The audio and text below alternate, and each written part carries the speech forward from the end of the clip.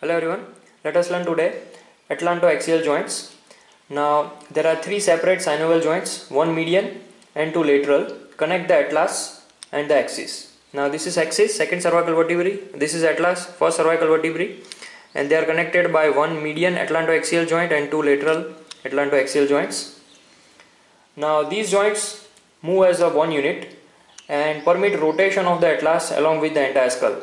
Okay, the skull is attached on the superior articular facet by its occipital condyles over here and to form Atlanto-occipital joint, and both atlas and the skull rotate at the Atlanto-axial joint. Right. Now talking to the median Atlanto-axial joint, it's a pivot variety of synovial joint and it is formed by the articulation between the dens or the odontoid process of the axis with the anterior arch of the atlas. Right. The anterior surface of the dens presents an oval facet, you can see over here, right, to articulate with the corresponding facet on the posterior surface of the anterior arch. Okay, over here you can see. Right. The dens is kept in position by transverse ligament of the atlas, which is extending between the two tubercles on the medial side of the lateral masses of the atlas. Over here, these two are the tubercles and they provide attachment to the transverse ligament, and this transverse ligament lodges in a groove which is situated on the posterior surface of the root of the dens. Over here you can see a groove, right? So like this the articulation occurs, and usually a bursa intervenes between the dens and the transverse ligament that prevents friction. So the ring is formed by transverse ligament posteriorly and anterior arch in front, and the pivot is formed by the odontoid process or the dens of the axis, and together they form pivot variety of synovial joint.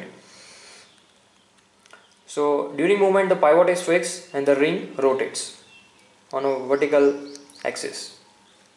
The tip of the dens is connected by apical ligament to the basilar part of the occipital bone close to the anterior margin of foramen magnum. Okay, let me show you.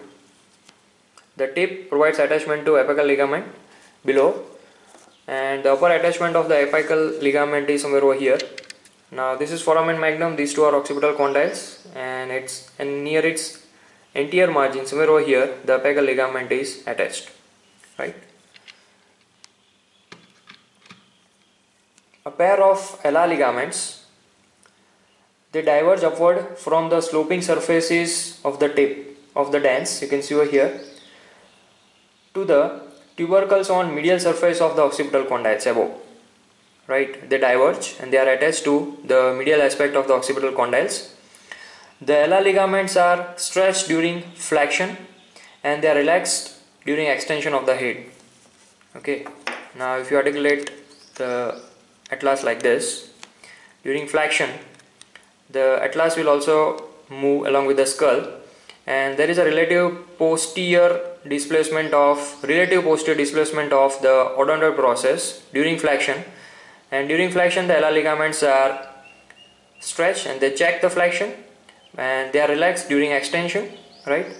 Similarly, on rotation of the atlas, you can see over here, these ala ligaments are also stretched and they check the rotation. Right.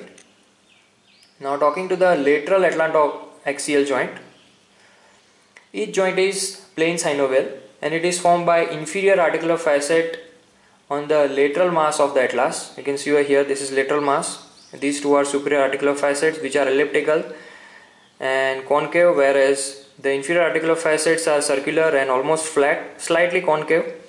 Right. Now these will join with the superior articular facet of the axis like this, which are little bit convex. So the inferior articular facet of the atlas and the superior articular facet on the axis are reciprocally concave or convex. Right. And the lateral atlantoaxial joints, right, they participate in rotation of the head and also transmit the weight of the skull through the atlanto-occipital joints. Right. So here will be the atlanto-occipital joints. So not only they help in rotation, right, by permitting the gliding movement, you can see over here, but in addition to it they will also transmit the weight from the skull. So you can relate both Atlanto-occipital joint and lateral atlantoaxial joints morphologically with the uncovertebral joints of lower cervical vertebrae. Okay.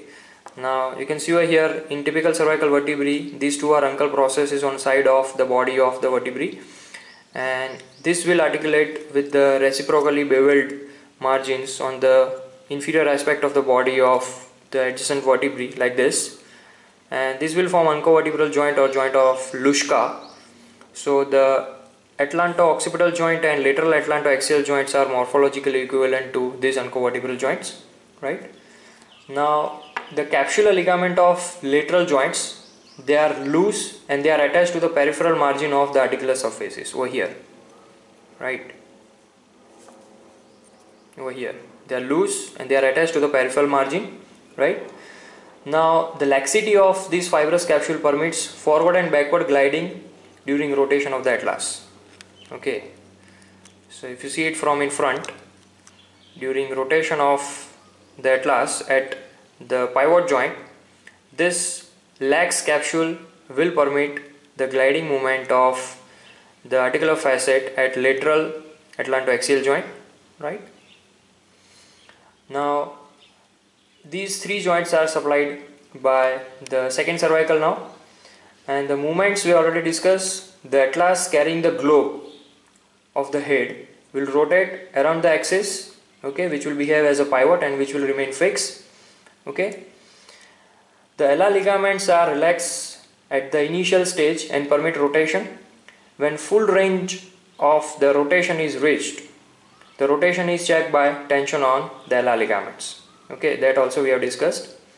So the median atlantoaxial joint will permit rotation and the lateral atlantoaxial joint will glide, and that will bring further rotation, right?